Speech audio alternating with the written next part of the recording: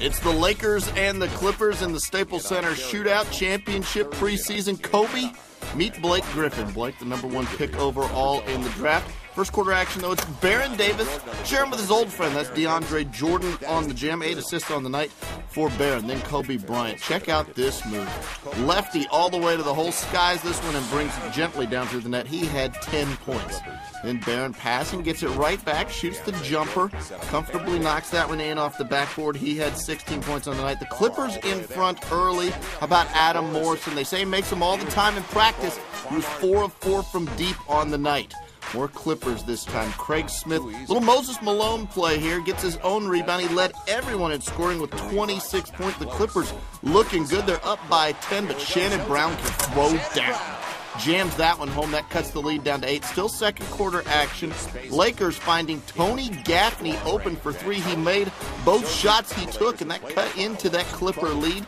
More Lakers. This is Andrew Bynum. Hoop and harm for the big man. He had 20 points and 13 rebounds.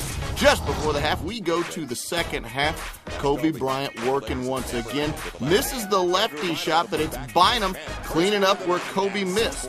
So the Lakers dipping into that lead. They took their first lead of the night on that one, but it's Blake Griffin coming right back with the rebound jam. The Clippers up by 3, 66-63.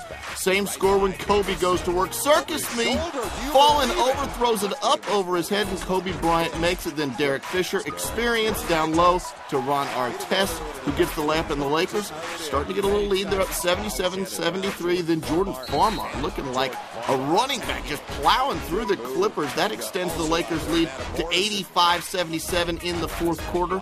And Baron Davis looking and finding a long jump shot there. That cuts into that Lakers' lead. It's 85-83. More Clippers, more Blake Griffin. Huge throwdown over DJ Benga there.